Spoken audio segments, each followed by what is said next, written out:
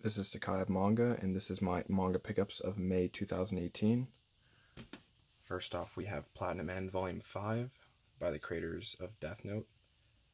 And then we have The Promised Neverland Volume 3. They recently announced an anime for this for 2019, so that's pretty cool. Can't wait for that. Then we have Children of the Whales Volumes 3 and 4. It looks like a very pretty series. I don't know too much about the anime, but apparently it wasn't very good. But the manga should be better.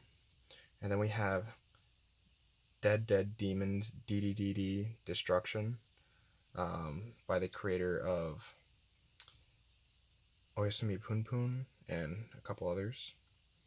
So that's pretty cool. And then we have Full Metal Alchemist Full Metal Edition Volume 1 hardcover. I'm guessing they're re-releasing the whole series, so that's going to be pretty cool to own in hardcover. Then we have The Girl from the Other Side Volume 4, also a great series. City Volume 1 by the same creator of Nichijou.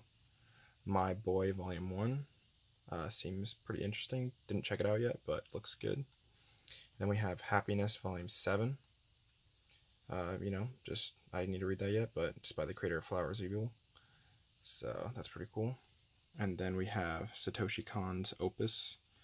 I don't know, his stuff's just kind of weird, but I guess it's good. So yeah, let me know what you think. Leave a like, comment, subscribe, and I'll see you later.